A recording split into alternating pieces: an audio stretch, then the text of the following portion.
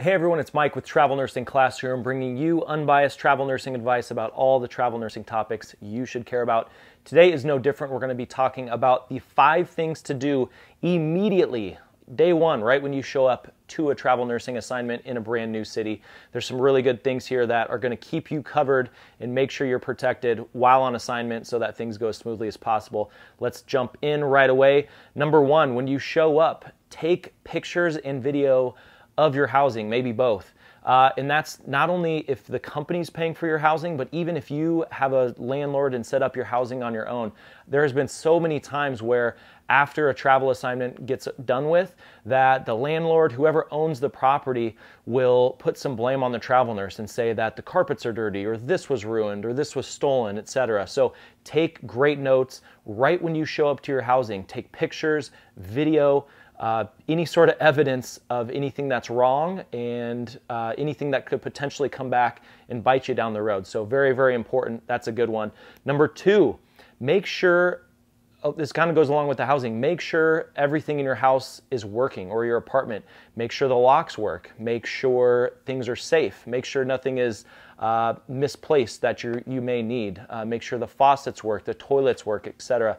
The last thing you want to do is your first week while you're dealing with orientation is dealing with some sort of issue with your house. So there again, double check all those things, plumbing, etc.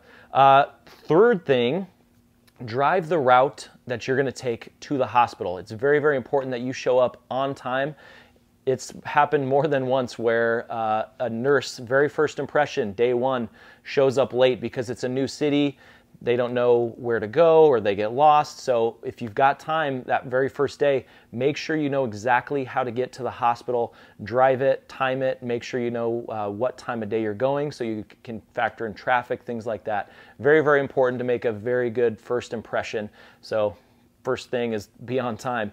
Number 4, this is a good one and probably an obvious one. Not only you should notify your family, your friends that you're safe and everything's good, please notify your recruiter. As a retired recruiter myself, it was always so stressful, especially on the weekends. If a travel assignment starts on a Monday, a lot of the day on Sunday you're thinking, oh man, where are my travelers? Did they make it safe? Or especially in the winter.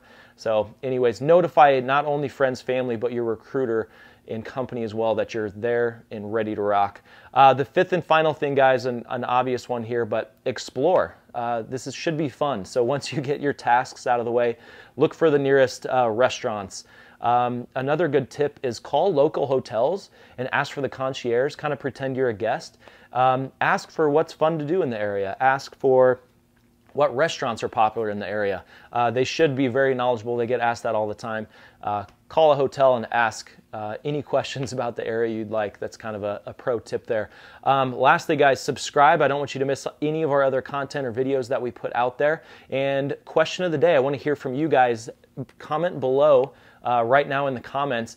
I want to find out from you, what are some of the things that you do the very first day you show up to a new city for an assignment? Myself and all the other travel nurses would love to hear from you.